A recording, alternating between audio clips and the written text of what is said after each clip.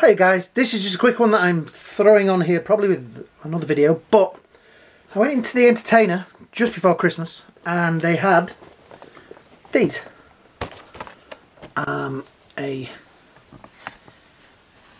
Sand Trooper and Darth Maul. And I got to the counter, I was, oh brilliant, $11.99, and I got there and this guy was $11.99, but this guy was $22. And I checked with the guy, I said, are you sure you've scanned that right? You've not scanned the wrong barcode? You've not scanned an old barcode? And he was like, no, trust me mate, that's the price they are now. So I was like, oh okay, well, still bought it because I wanted it. But I do get things from AliExpress, as you know, some of the KOs that I review and things like that. And on AliExpress they have a selection of Black Series figures, and these two are in it. And so are a couple of the other ones that are turned up at the Entertainer. Now, I'm not saying the Entertainer are selling knockoffs. What I'm saying is, are the ones that are on AliExpress for $11.99 from the same batch?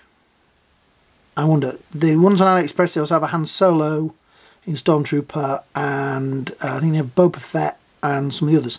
So, you know, go check them out. See what you think. But these will be up for review soon.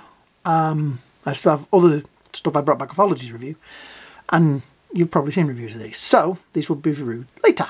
But I just thought I'd let you know I had picked these up from the Entertainer. I say the boxes are a little bit bashed, and you know, 22 quid's kind of a lot to pay for a bashed up box. But anyway, there you go. I hope you've enjoyed this. Please like, subscribe, etc. Have a great day, a great night, and I'll see you on in the next video. Bye now.